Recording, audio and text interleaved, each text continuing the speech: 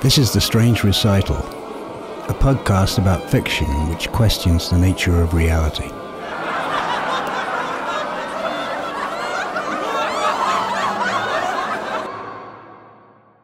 I have endeavoured to present the public with accounts of my friend, Sherlock Holmes, and of his singular intelligence, his vigour and his courage. He often joked with me that his great fame was due solely to my embellishments. He would have preferred to lead a quiet existence, engaged with his chemical experiments, and would no doubt have done so were it not for the exigencies of crime and his need for the stimulus of unsolved questions. I've had the honour to accompany him on many of his adventures, and must confess that I always leapt at these opportunities, often, I fear, to the detriment of my wife and of my medical practice. It is with hesitation that I now take up my pen. The sensitivity of some of our adventures has necessitated their omission from my records on account of their connection to government affairs or to the royal houses of Europe. The occasion upon which I now write was not among that variety. My hesitation is due to the catastrophic effect this case had on my old friend. However, it was so singular and unlike any that had come before that I believe it must be recorded. It began innocently enough. It was a day towards the end of February in '06. My practice had been quiet, and my wife was away on a visit to friends. The cold and damp of the season were bothering my old Afghani wound, as was often the case at that time of year. The pain and the inclement weather caused me to feel melancholy, so I decided to call on my old friend. It had been some time since we had last met. I took a hansom cab, and when I arrived at Baker Street, found Holmes engaged with his violin. He threw it down upon the sofa as I entered. The intimacy between two gentlemen who had lodged together left me well acquainted with his eccentricities, but his nonchalance with the instrument surprised me none the less. He was fastidious in his affairs, but had a carefree attitude towards his possessions. In the days when we had lived together, I would often find his pipe tobacco in a slipper, and his garments strewn haphazardly over the furniture. "Watson, what luck?" There was a gleam in his eye and an energy across his features that presaged a new adventure. He pulled a chair close to the hearth. "Sit here by the fire. It will relieve your pain. I shall ask Mrs. Hudson to bring us up some tea." He had no doubt noticed that my shoes were clean, and that I had therefore arrived by cab, and knowing my preference for walking had deduced that my wound was bothering me. This did not impress me as it might once have done. I had become accustomed to his habits, though I never ceased to appreciate his extensive and rapid observation of detail. "Do you have a new case?" "We are expecting a visitor, a Mrs. Violet Saunders. She wrote to me by morning post requesting a consultation. It has been a fallow period, Watson. I think perhaps I've been too successful in my work." I was glad to see Holmes in such high spirits, and it elevated my own mood. Mrs. Hudson served us tea, and afterwards we sat back with cigars. "Do you have any particulars of this case that you might share with me?" "Nothing at all," said he, as he sprang from his chair and leapt to the window. "I believe our guest is arriving now. She has a fine pair of horses." I rose to join him at the window. The horses were fine indeed, as was the carriage. This was a lady of substance. Moments later, we heard her on the stair outside the door, and then she entered. She was a presence that commanded attention. I estimated her age to be in the middle 30s. She was a figure of exquisite beauty and intelligence. But these were not the only qualities that drew me to her. She had another quality, which, try as I might, I was unable to determine. Holmes summoned the charm that came so easily to him. "My dear Mrs. Saunders, please be seated." During the many years we had been acquainted, Holmes had never shown any remote interest in women. I imagine he considered them ruled by emotion, a state so antithetical to his own nature. However, his lack of interest had in no way diminished his gallant manner when communicating with the female sex. He offered her the chair I had just vacated. Mrs. Saunders settled herself by the fire, and Holmes perched on the arm of a chair opposite her. I stood next to the table, allowing myself to rest against it and take the weight off my painful leg. "This is my colleague and biographer, Dr. Watson. You may be as candid with him as you would be with me. Before we proceed, may I offer you tea? No, thank you, Mr. Holmes, though I would very much like a cigar.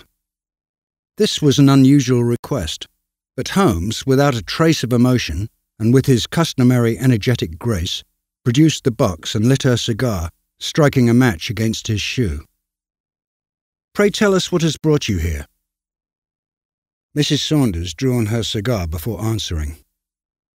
There have been some strange occurrences at my house. She sat back again with her incongruous cigar. The details, if you please, said Holmes with a hint of impatience. There have been frequent break-ins. And what, may I ask, has been stolen from you? Nothing at all. Where might you reside?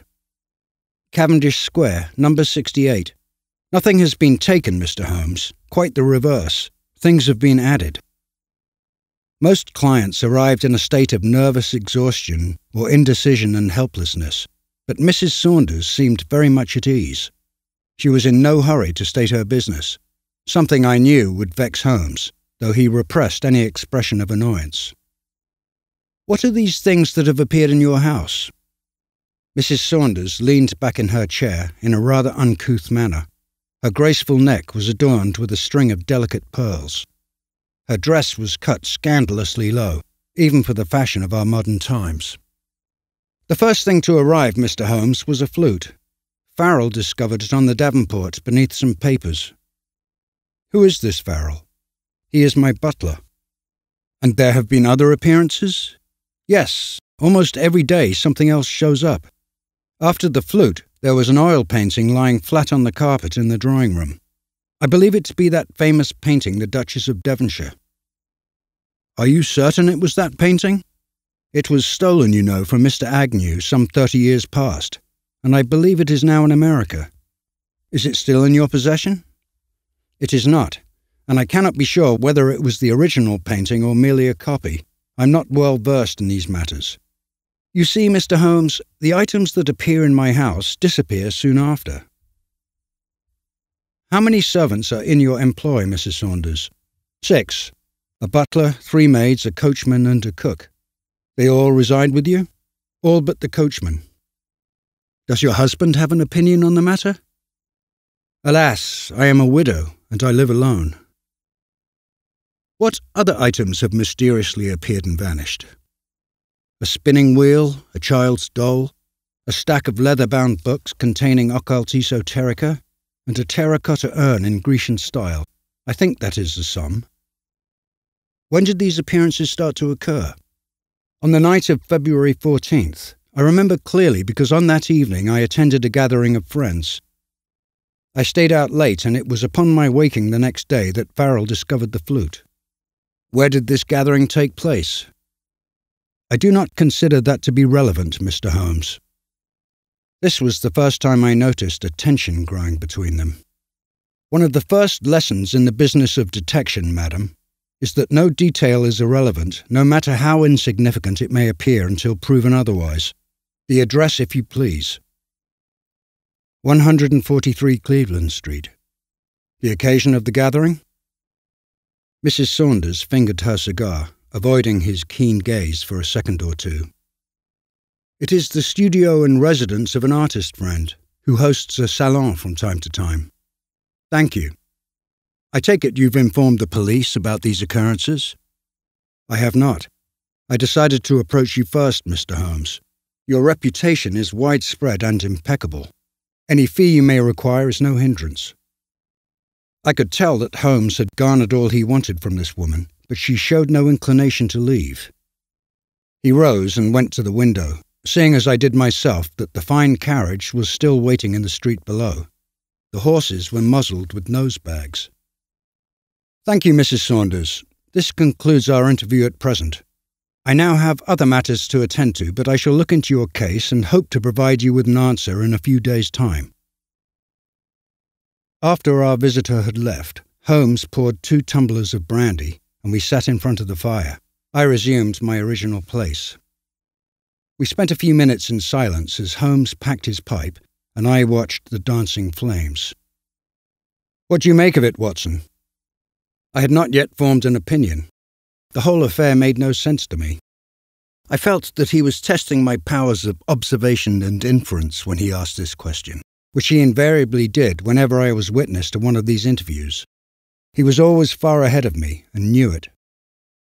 What perplexes me, Holmes, assuming her account to be truthful, is what possible object a man might have that would lead him to deposit random items in someone else's house. Theft I could understand. It is of course illegal to enter a residence surreptitiously and without invitation, but beyond that I cannot see what crime has taken place here. What makes you assume there was an illegal entry? These acts may just as well have been committed by a person already on the inside, or they may not have been committed at all. Items that appear then vanish may never have appeared in the first place, so then there would be no entry, illegal or otherwise. Do you have a solution? I must first acquire information and arrange the facts. Tomorrow I shall go to Cavendish Square and make an examination of the premises. I believe this case may well be more profound than we had initially supposed. We relaxed back again to silence, enjoying the warmth of the fire. I was thinking through the affair and trying to apply my friend's methods. Another thing that strikes me, Holmes, is that she did not report this matter to the police. One would expect that they would be the first recourse for most people in such a circumstance. That lends doubt to her veracity. My intuition tells me she is not completely to be trusted. Excellent, Watson. It amuses me to wonder what the police would make of it. As we well know, Scotland Yard has the ability to gather facts, but not to comprehend them. However, your reliance on intuition disappoints me. It is not worth much unless supported by facts, and when that is the case, it is no longer intuition. Do you recall her reticence about providing the address in Cleveland Street? I nodded. That street is the very heart of Bohemia, a place where the normal divisions of society do not apply. Aristocrats mingle with ladies of the night, artists, anarchists, gypsies, and so forth. Our Mrs. Saunders is a Bohemian. One thing is certain, she is not who she would have us believe her to be. A woman with a coachman and a carriage of that quality, and a fine pair to draw it, would not depart with a half-smoked cigar, even if such a person should smoke cigars. She would have left it in the ashtray. Did you not notice that? I went home in an unsettled mood without knowing the cause. In hindsight, I see it as a sense of foreboding about those events surrounding my friend, an emotion he would have vehemently decried. The following day I resumed the duties of my practice. I was glad to find that the condition of my wound had ameliorated. I discussed the case with my wife, now returned. She held the same opinion as me, that Mrs. Saunders was not to be trusted. One aspect of our conjugal harmony was our enjoyment of discussing these cases. As always, when embarked on a venture with Holmes, I was filled with excitement and impatient curiosity. The hours of the day passed slowly, but as soon as I was able, I returned to Baker Street. Holmes was not there when I arrived, so I smoked several cigarettes and tried to amuse myself with a novel.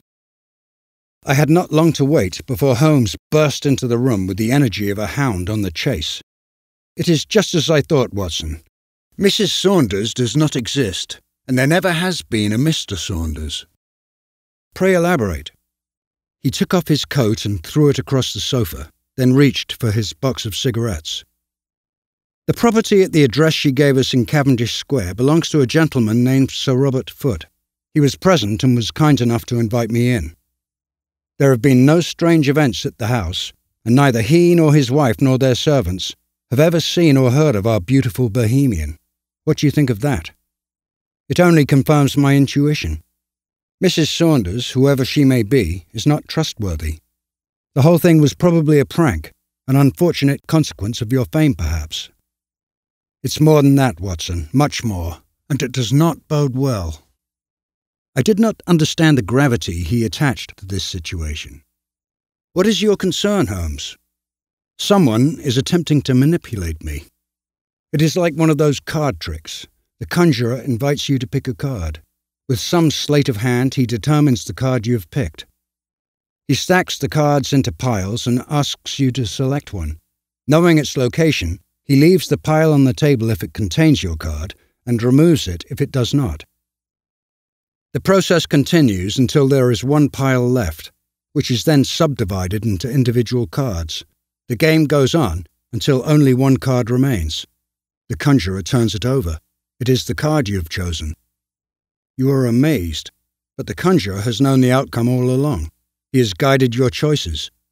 The decisions you thought you had made were in fact his own.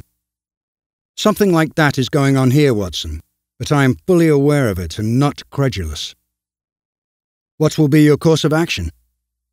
It will be to visit the address she gave us in Cleveland Street. If she was truthful on that account, which I believe she was, it will confirm my suspicion that someone of equal intelligence to mine intends me to go to Cleveland Street. And go there I will, but forewarned. The case was fast exceeding my expectations. Do you foresee danger? I do, which is why I ask that you accompany me, should you be willing. Of course. You should make sure you bring your revolver with you, Watson. However, before we make this excursion, I shall have my street Arabs reconnoitre for us. Holmes made use of this gang of urchins on occasion. They were the perfect choice for intelligence gathering, able to move unobserved and unsuspected. Their youthful alacrity and hunger for coins, with, I imagine, a little coaching from Holmes, made them very effective spies. The information they provided was of benefit more often than not. But what is the object in luring you to Cleveland Street? I do not yet know, Watson, but it is no doubt malign. Mrs. Saunders is a professional actress and a good one. The carriage in which she arrived tells us that there are considerable funds behind this venture, and that only makes the situation graver. Why would she give you an obviously false address in Cavendish Square? Anybody would know that you would see through such a simple ruse. What is to be gained by that? Everything she did from the moment she arrived, and even before, was done by design. Her request for a cigar was to throw us off guard. The account of the appearances and disappearances was calculated to titillate the imagination with an inherent absurdity that could be interpreted as a mystery. Even that distinction had a purpose. The mention of the famous Gainsborough painting, an improbability seeing that after its rediscovery by the Pinkertons, it was gobbled up at auction and returned to America, was introduced to sow doubt. Why should she wish us to doubt her story? Because, my dear Watson, the manipulator must control doubt just as much as credulity if he is to have the greatest effect upon his victim. But pray allow me to continue. The address in Cavendish Square, so easily proved false, was intended to show me that I was being manipulated, and that I was not the one with the upper hand. I was foolish enough to fall for her reticence about revealing the address in Cleveland Street. Her intention was to rouse my curiosity and nudge me towards where they want me to go. This is madness, Holmes. If you are being manipulated as you say, then why would you go where they want you to? Someone is at my game, Watson, and with a singular skill. There is beauty in a contest between equals. You're well known and respected for solving perplexing questions, but does this even constitute a case? As far as I can tell, no crime has been committed. Not yet, Watson, not yet. There was a rustle at the door and a boy stood before us, barefooted and grimy with London soot. This was Tom, the leader of the urchins Holmes employed. I had met him before. On previous occasions, the whole gang would show up when summoned, but this had so distressed Mrs. Hudson that Tom now came alone. He would disseminate the instructions he received, along with the pay, to his young colleagues somewhere far from Baker Street. Holmes explained what was required, and included a very detailed description of Mrs. Saunders, down to the shape of her jaw. He dropped a florin into the outstretched palm. It seemed an overly generous amount to me. Then the boy was gone, just as he had arrived, quickly and silently. And when do you propose we venture into Bohemia? Holmes reached for another cigarette. Tomorrow night, if all goes well. A curious thing happened at Cavendish Square this morning. The maid showed me into a drawing room where I awaited Sir Robert. As I wandered about, examining the furnishings, the gewgaws and the books on the shelves, I heard a distinct ticking from inside the wall, like a timepiece. Have you an idea what that was? Can't say I do. Very rum. The Death Watch beetle, Watson. an insect regarded by many as the harbinger of doom. Upon my return, I sat up late pondering the case. If it was in fact a case, something seemed awry. Over the many years that I had known Holmes, I had often been confused by his reasoning or strange antics. Ultimately, he would be proved correct. What was unintelligible became clear. It was his genius alone that illuminated the darkness. This ability had made him famous. It might very well have been the same on this occasion, and I, with my befuddled intellect, could not see what he saw. But my intuition, which Holmes scorned, told me otherwise. The case seemed to be running in reverse. Instead of approaching clarity, it was becoming ever more obscure as it progressed. The following evening, after I had closed my practice for the day, I took my revolver from the desk drawer, cleaned it, and loaded it with bullets. I then went to Baker Street to meet Holmes as arranged. He seemed in fine fettle, and not the least bit apprehensive about walking into a trap. I visited my brother Mycroft at his club today, and put the case to him. What opinion did he have? Mycroft was a man of high erudition and intelligence, which Holmes, with unaccustomed modesty, stated was greater than his own. He would seek his opinion from time to time when a particularly vexing problem arose. Unlike his brother, Mycroft was a man with no affinity for physical action. He spent his time between the Foreign Office and his club a few doors away, the Diogenes Club, an establishment that catered to gentlemen who eschewed conversation. He suggested that I keep in mind the theories of Thomas Bayes, namely inverse probability. I had no skill for mathematics and was unaware of such a theory. You will have to educate me on that subject, Holmes. There is not time enough for a lengthy explication, but in short, one assigns a probability value to unknown quantities, say 0 or 1, and then adjusts the values as the quantities become known. One refers backwards from effects to causes.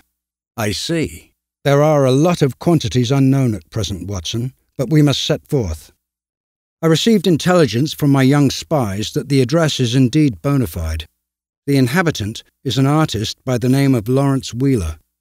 They saw no sign of our Bohemian, though they did tell me that they saw the Prince of Wales arrive in a nondescript hansom cab in the company of 2 questionable women. The Prince of Wales? That is highly unlikely. True, in their ignorant zeal they may well have mistaken him for another gentleman, but I think we have come across a bawdy house, Watson. We made our way to Cleveland Street on foot. It was a foggy night, and the gaslights glowed in dim, colliginous circles. Our footsteps rang hollow in the streets. We walked mostly in silence. There were few others abroad. When we reached our destination, Holmes rapped sharply on the door with his cane. There was some delay before the door was eventually opened, and a portly man stood in the frame. His frock coat was faded and shabby, some of the stitching beginning to fray. His cheeks bristled with unruly bushes of whiskers. He surveyed us with suspicion and undisguised contempt. "You are who?" "I beg your pardon," said I. "Wheeler Mr. would speak to wish we," Holmes enjoined with fluency. "You with Offby," the man croaked as he slammed the door shut in our faces. What an unpleasant fellow. Is that affectation or lunacy, Holmes? Affectation, indubitably. As I said, everything here is done by design. I felt the weight of the revolver in my pocket. Faint light shone through the curtained windows above us. It was a strange and anticlimactic outcome. A creeping lassitude subsumed me and chilled me to the bone. Holmes was silent and seemed indecisive. We wandered a little further down the street and waited. For what, I know not. The silence was suddenly broken by the sound of hooves on cobbles, and an undertaker's carriage, pulled by 2 black horses, turned the corner and thundered down Cleveland Street at breakneck speed. I saw the driver hunched in his seat, a scarf tightly wound around his face, the reins in one gloved hand, a whip in the other. The carriage came to a halt outside the door from which we had recently been refused. We approached, Holmes with an enraptured and crazed look in his eye. The door swung open, and dirty light spilled onto the pavement. A few words were exchanged, but they were muffled and indeterminate. 3 men left the building and climbed into the carriage. Then it was gone, its wheels splashing us with mud as it passed. The door it had obscured was closed firmly again, as if it had never been opened. Stillness and quiet returned. Without speaking, we both knew that there was nothing further to be accomplished, and we made our uneasy way back to Baker Street. I stayed in my old room that night, turning in upon arrival, as neither of us was in the mood for conversation. When I awoke, Holmes was gone. I suspected he had been up all night, as was his wont. I ordered some breakfast, and Mrs. Hudson brought in eggs with rashers of bacon and piping hot coffee.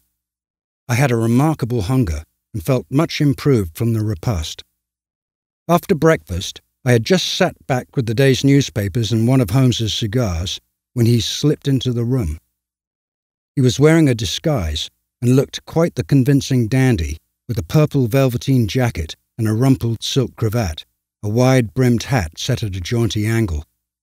The image was marred by his state of dishevelment. "You were back at Cleveland Street, I presume? Did you learn anything new?" "The facts change as I gather them. I am undone, Watson. Let me have Mrs. Hudson bring you some breakfast. She is top-notch today. Afterwards a hot bath will do you good." "Not at present." He turned and stumbled into his room. I glimpsed his face. Not even in his deepest depression had I ever seen Holmes with such an expression, a mask of abject desolation. I became alarmed, and going to his door called out to him, but he gave no response. I put my ear to the door and heard him fumbling in his medicine cabinet, and then the sound of him slumping into a chair. I knew exactly what he was doing. He was injecting himself with cocaine. As a medical man, I could not condone this foul habit of his, but I could understand it. When he was involved in a case, he existed in a high state of stimulation. It was often between cases when his mind was not operating at such a level that he tended to lapse into depression and would resort to the drug as a means, I believe, of regaining the lost stimulation. This circumstance was different. He was involved in a case and would usually not take cocaine. My concern grew steadily, and I felt a sickness in the stomach. I sat back down in a quandary until moments later I was up again, pounding on his door. "Holmes?" There was still no reply. I paced around the room until I could bear it no longer. I returned to his door and tried the handle, but it was locked, so I forced entry. Holmes was lying on the floor. He was unresponsive but still conscious. Mrs. Hudson, who had no doubt heard the commotion, came fussing into the room. I told her to go back downstairs in no short order. I needed to devote my full attention to Holmes and could tolerate no distraction. I raised him onto the bed and checked his pulse. It was normal, as was his breathing. A thorough examination convinced me that he was in no immediate danger. I rang for Mrs. Hudson, apologized for my curtness, and had her send a message boy to my wife explaining the situation, and to my neighbour requesting that he should cover my practice for the day. That being done, I remained by my friend's bedside. For 6 weeks, Holmes suffered from severe brain fever. I visited him daily, administering doses of laudanum to calm his anxiety as the need arose. This was a double blow, witnessing the sufferings of my dear friend, and at the same time as his doctor searching for a cure I was not confident I would find. It caused me to doubt my abilities, and I often wondered whether he would not be better served by an alienist. I was also in a state of dread that it might devolve upon me to have to commit him to a lunatic asylum. Thankfully, Holmes recovered, and we were once more able to engage in meaningful conversation. He never, however, quite regained his former self. He was as intelligent as ever, but in some way humble. I thought at first that this was an effect of the illness and would pass with time, but it never did. In fact, as the weeks went by, I realized how profoundly he had changed. He no longer had any interest in pursuing his former work, and as far as I know has not taken on a case since. He never mentioned this most recent case, which I called the Bohemian adventure. Instead, he talked of subjects in which he had previously shown no interest, such as horticulture and spiritualism. After about a year, Holmes gave up the lodging we had long shared on Baker Street, a place I hold so dear in my memory. He moved out of London and took up residence in Oxford. Alas, our friendship waned. I wrote to him several times, thinking to go up and visit him, but he never responded. I do get a yearly note on the occasion of my birthday, so he has not forgotten me completely. I often puzzle over the Bohemian adventure. It sometimes keeps me up at night. On occasion I see the case merely as an outward expression of the onset of his illness, where seemingly inconsequential events had such a profound effect. But there is an ambiguity to the whole thing that leaves me unconvinced. Holmes hated ambiguity. I remember those strange words he had uttered on that fateful morning. Something to the effect that facts are changed by gathering them. It seems so paradoxical. Facts are, after all, the unblemished units of truth. How could they change and still remain facts? Would it not be a case of the facts being proved false? They could not then be considered factual. I have the sense, though, that this was not what he meant. I recall his face in a spasm of absolute horror. It is something I can never forget. He had told me he was undone. What could have been the cause? It was not physical trauma. My examination of him at the time had confirmed that. Then it must have been something mental. He had the look of a man lost to the point of no return, and aware of it.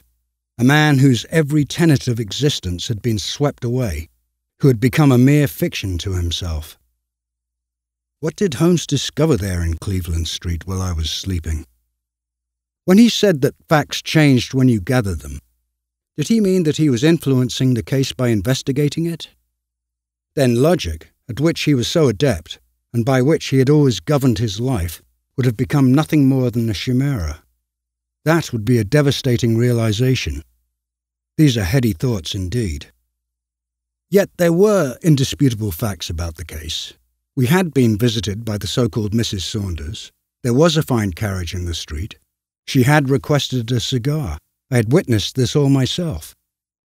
If Holmes had been speaking correctly, with full sanity and not from febrile imagination, when he told me he was being manipulated, then his enemy had managed to finish him off, neutralize him, in effect kill him without committing a single crime. It was devilishly ingenious. John H. Watson, M.D., Camberwell, 1909. That was The Bohemian Adventure, written and read by Tom Newton.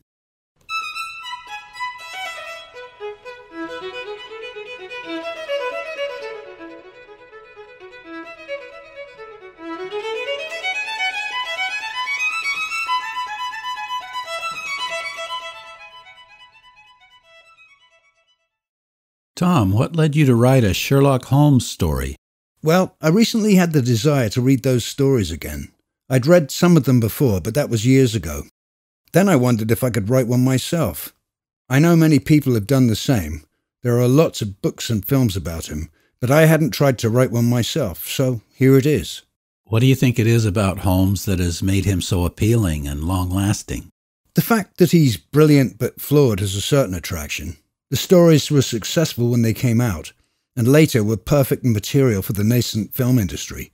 I'm thinking of Basil Rathbone as Holmes. So they were put on the cultural map early on, ingrained, you could say. The time they were written might be a factor too. The late 19th century with its particular idea of scientific progress. You know, the belief that everything could ultimately be known. Yeah. Holmes is the manifestation of that idea. There's an appeal to it, nostalgic perhaps. It seems like a more civilized time. Probably not true. And, according to the philosopher Alexius Meinong, Holmes is what is known as a non-existent object.